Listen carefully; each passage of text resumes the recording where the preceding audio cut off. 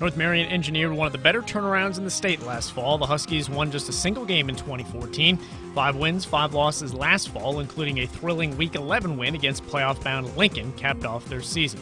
When the playoff pairings were announced, the Huskies were 17th, the first team left out of the field.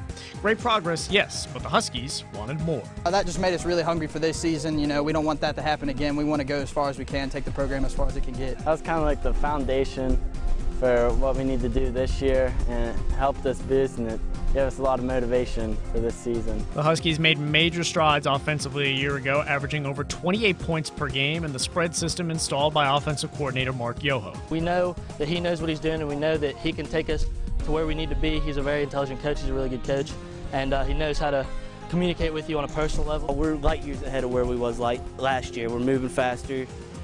Coach Yoho's really got us clicking and everything. At the controls of that offense is senior signal caller Kyle Elliott. Last year, he accounted for just under 1,900 yards of total offense and 25 touchdowns. I think Kyle does a really good job of being a non-selfish player and just doing whatever the defense gives him. He's obviously more comfortable with running it, but he can throw the stuff that we throw really well.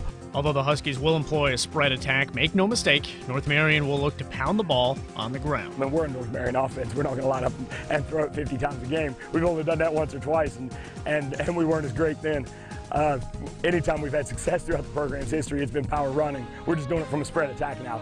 Over a decade has passed since North Marion last qualified for the postseason, and even though the competition for AA tournament spots has increased, the Huskies believe a seat at the table could be waiting for them. And that's something that we haven't done for 13 years here.